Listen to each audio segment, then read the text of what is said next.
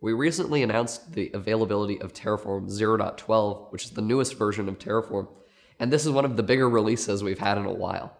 What it really started with after Terraform 0.11 was us going and really trying to listen to the community to better understand what are people's challenges using Terraform, not only as beginners, but as they get to intermediate and more advanced usages. And what this really sort of started to reveal for us was that there are sort of limitations of Terraform's configuration language known as HCL, or the HashiCorp Config Language, that as we get more sophisticated, we spend our time sort of fighting HCL to be able to really express what we want in terms of our infrastructure. And so this pointed to sort of a deeper need for us to look at both HCL, but also Terraform more broadly, and say, how do we give users the flexibility and the expressive power they really want to be able to support these more complex, larger infrastructures? So that started as sort of a small project in terms of a handful of updates to the system, and ultimately ended up with HCL2, HashiCorp Configuration Language's sort of successor.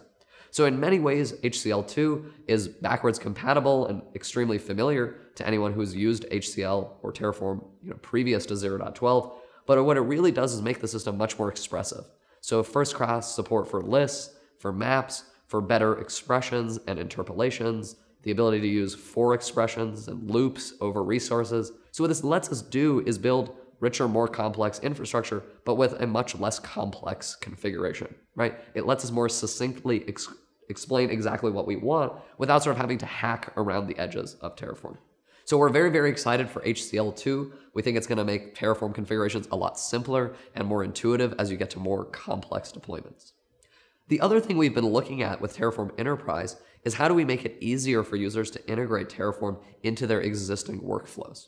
So a common example of this is Terraform might be embedded as part of a CI/CD pipeline, but we still want to leverage Terraform Enterprise for its policy governance, its role-based access control, its state management. And so how do we integrate the CI environment? So what we've done is introduce this notion of remote plan and remote apply. So even though the Terraform command, like Terraform plan or Terraform apply, is being run in a CI environment or on a developer's laptop, what's really happening is that's being back-ended and executed by Terraform Enterprise remotely. So what this lets us do is still prevent secrets such as AWS credentials or TLS certificates from having to be distributed to CI systems or developer machines. We can keep that centralized within Terraform Enterprise. But we also have a central way to see all of our change history, and a central way to apply our policy and governance on top of Terraform. So the goal is making it easy to sort of integrate those policy controls, but meet the end users wherever they are, whether CI or end systems. So both of these are sort of packaged and coming along with Terraform 0.12 that we're very excited to be able to share.